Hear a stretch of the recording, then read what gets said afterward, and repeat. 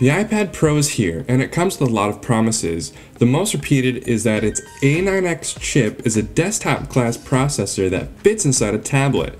Initial benchmark results confirm that it is by far the most powerful chip Apple has ever put inside an iPad, leading some to suggest that Apple's A9X is now at the same level as Intel's laptop chips.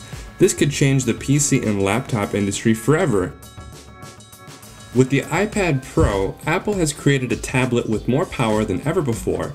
But there's no magic or witchcraft to this feat, it just made a bigger tablet. The larger the object, the more room there is to dissipate heat, and the more space for a bigger battery. It's basic physics, and the iPad Pro takes full advantage. It contains a 38.5 watt-hour battery. That's 40% larger than the battery inside the iPad Air 2 and about the same as the company's 11-inch MacBook Air and 12-inch MacBook, but not to mention Microsoft Surface Pro 4. It is often said that ARM-based chips are more power efficient than those based on Intel's X86 architecture. That's not true. ARM and X86 are simply instruction sets. There's nothing about either instruction set that makes one or the other more efficient. And despite ARM chips like Apple's typically being ultra-low power, the A9X is clearly not. Its performance on various sites' battery tests show comparable endurance to the 12-inch MacBook.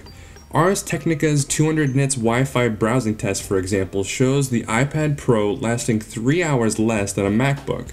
A WebGL test from the same site shows that iPad Pro outlasting the MacBook by 2.5 hours. Of course, the iPad Pro's screen is slightly larger and denser than the MacBook's, and the two run completely different operating systems.